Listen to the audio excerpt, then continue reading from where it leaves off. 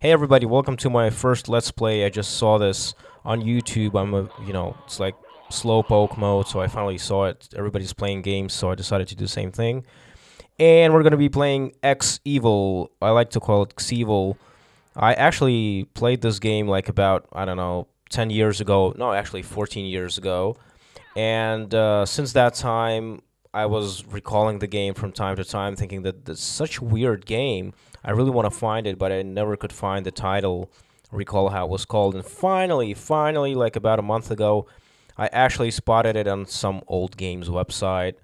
And so Xevil is a free game released under GNU GPL license, and we're playing it right now. I'll be telling you what it's all about, but basically, one of the things that really inspired me about the game is that it actually generates levels randomly. So the level you're seeing right now is a unique level in the world of gaming. Nobody has seen this level before. So the point of the game is that you're actually dead.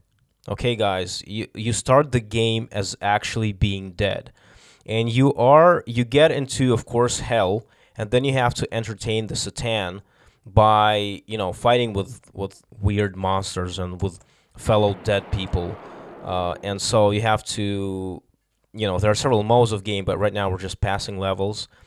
And so what you're doing here is it's really like Quake, but in 2D mode. You just have to kill each other and have to do it skillfully. You have a number of very funny weapons, and you have several funny heroes like this ninja here. It's actually a woman, so Lady Ninja.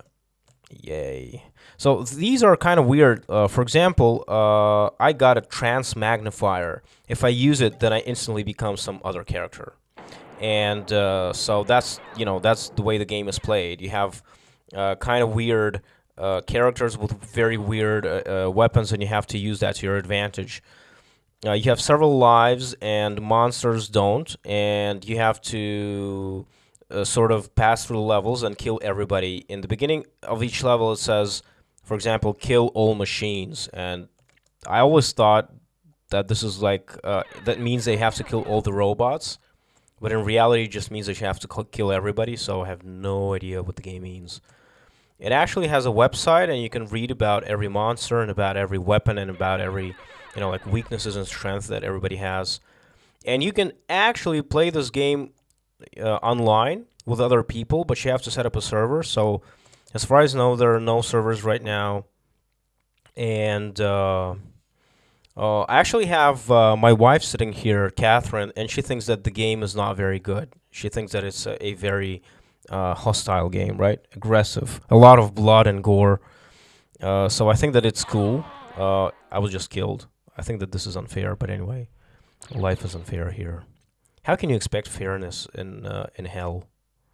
I don't think you can. So right now I'm a robot. Robot, come on, man.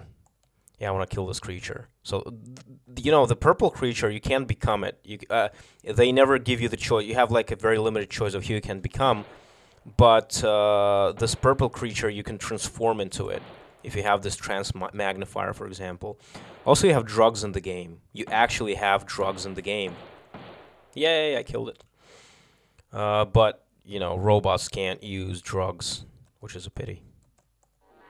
Right, so this thing gives me something like, whoa, yeah, this dude, you can't also become him, you can't choose him. And by the way, yeah, I'm saying choose, you never choose anything in this game. Everything happens randomly, so I've just become this guy, and I didn't choose that. They just randomly assigned me to this person. He's named Hero, name Arnold. Notice the Arnold thing there. Yeah, so let's talk about Windows versus Linux here. I'm right now playing a Windows version on Linux through Wine. And the reason I'm playing a Windows version is because Linux version sucks, guys. As usual, it has some half-baked features that were never completed. Initially, the game was made for Linux, but then it was ported to Windows. Here are the main disadvantages of the Linux version. Number one, it does not have a very good graphical user interface, if you know what I mean, guys. Graphical user interface is one of the biggest problems on many Linux software. So right now, if you look down, you can see, let's see, you can see the weapon, and it's actually drawn. You can see the ninja, whatever, how do you call them? Then you see this blue shield. Let me activate it. In the Linux version, you'll just see text or numbers. You'll just see text, for example. Let's say power shield. And so it's like, it's more difficult to react to during the game. Then you see health 200, and then you see a very cool green health bar. So in the Linux version, you just have the numbers. So just having numbers, I think, sucks. And so you have humans, enemies, all that stuff. I think that's the same. Also, you can go to settings there, and you can choose various options, and it's like it's very good looking. It's very easy to use. Whereas in the Linux version, you have like a bar here, and it has several buttons, and you have only a few options to choose, and then you have to go to the text file and edit it there, and so the procedure is the same. Also, it allows you to do networking very easily, whereas in the Linux version, of course, you have to do it through the command line. But that's not it. Do you hear the guy shooting?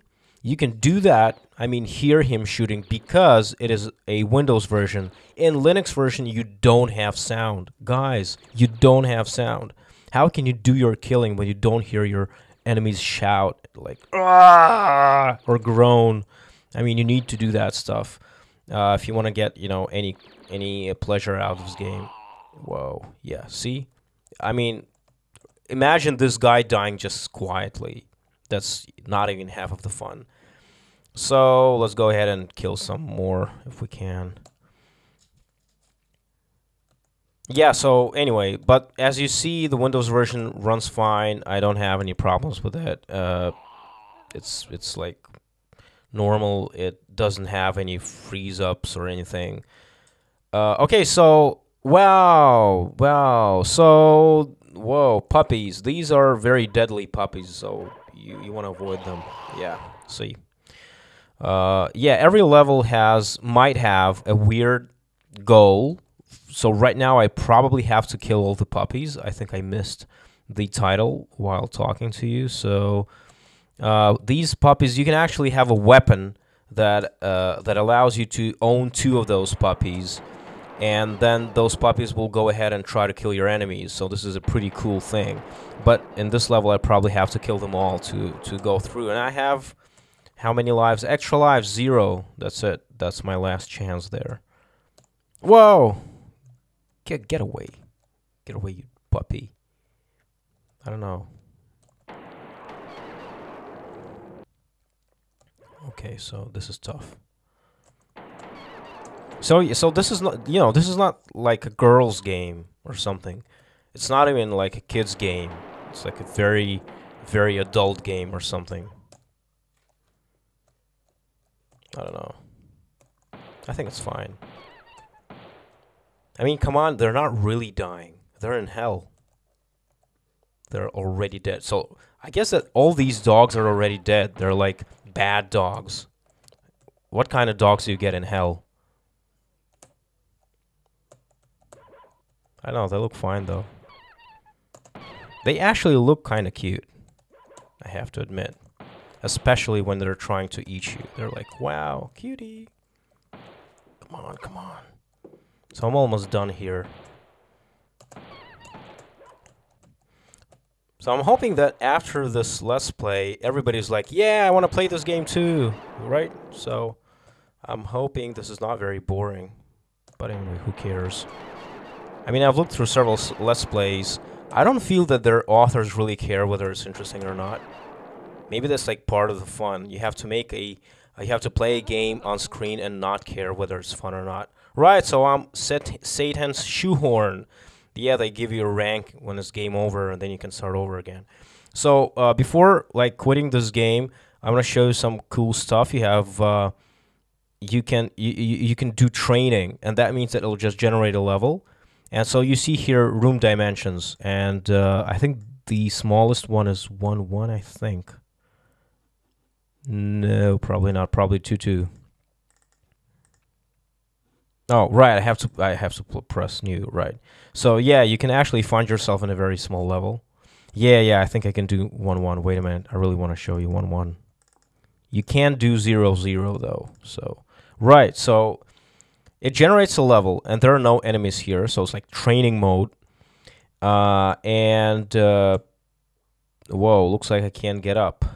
They said that it's like it should be guaranteed. Well, that's because you're in the same. So the game says that it guarantees that you can get to every section of the room using all of the characters or some of the characters. Okay, so yeah. Anyway, so that's Xevil. Actually, they have duel, but that's for people.